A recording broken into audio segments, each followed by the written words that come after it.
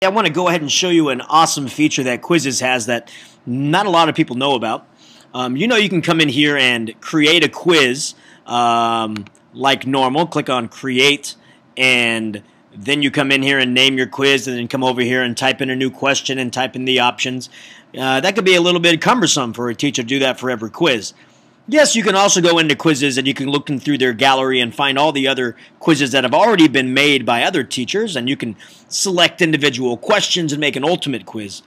But I want to show you a way that students can actually help make a quiz for the entire class. I like to call this crowdsourcing with our students, and I'm going to show you how we do this. And this is going to be done by an awesome feature that Quizizz has in the upper right corner called Import File.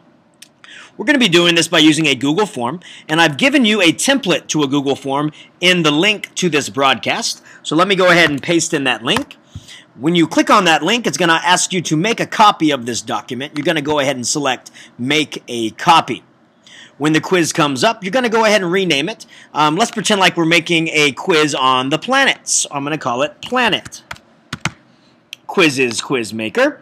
And you see, what your students would do is you would have them read about maybe a particular planet or all the planets, and you'd have them research. And you say, when you're done researching, you're going to go to this quiz, you're going to go to this Google form, and you're going to come up with the question, 4 possible answers.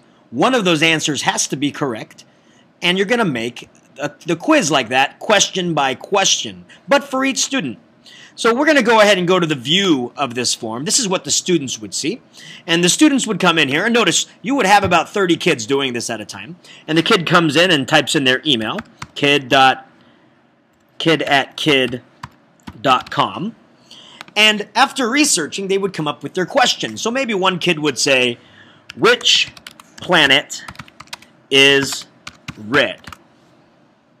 And they would have to come up with 4 possible answers. Earth, Mars,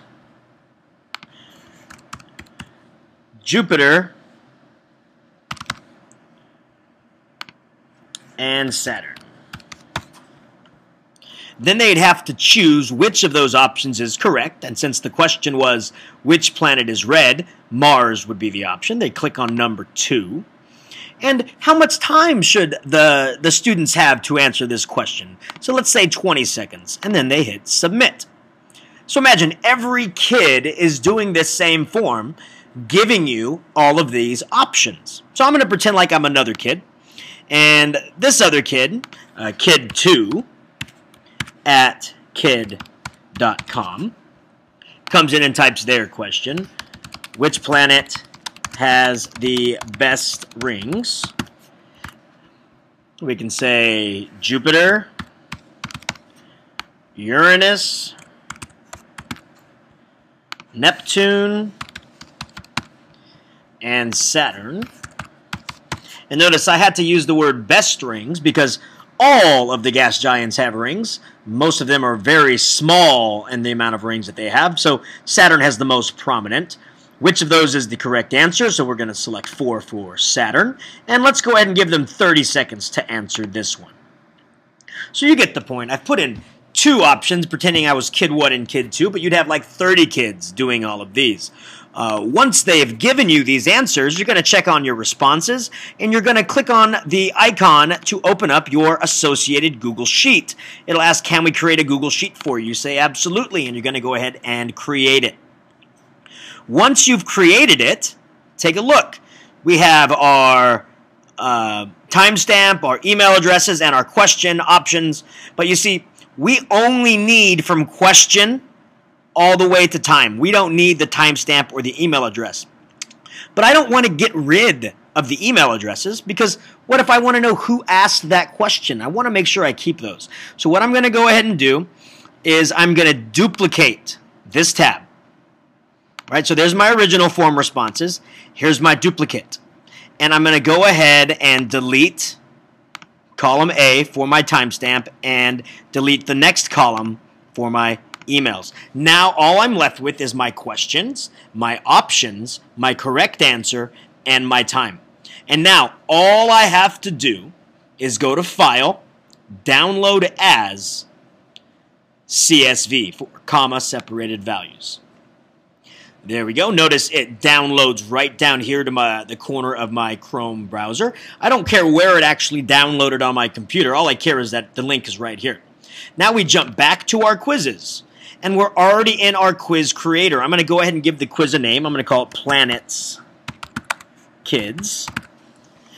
And instead of clicking done and actually going in and making the quiz myself, I'm going to import the file that we just created. Drag it. Let go. And look what happened once we created this. We have our question, which planet is red, the options that's there, the correct answer, all made by our students, and the time that they asked right up here as well. For some reason, it always gives number 1 as a blank. So you're going to go ahead and just delete that one. You don't want to leave a blank. It won't let you publish it. But there you go. Now you're done. And then all you do is click Finish. Right? Let's just select their grade that we're in. Whatever. This is going to be, doesn't look like they have astronomy here. So let's just go other sciences. And, oh, there's astronomy. We can tag it if we want. And we're just going to finish and create. And voila. We have a student-created quiz using a Google form, creating a Google Sheet, and then uploading that CSV file right into Quizizz for a student-created, crowdsourced, instant quiz that your students can create and take in a matter of 10 minutes. Thank you so much for watching, and if you have any questions, please feel free to tweet me at JoeMarquez70.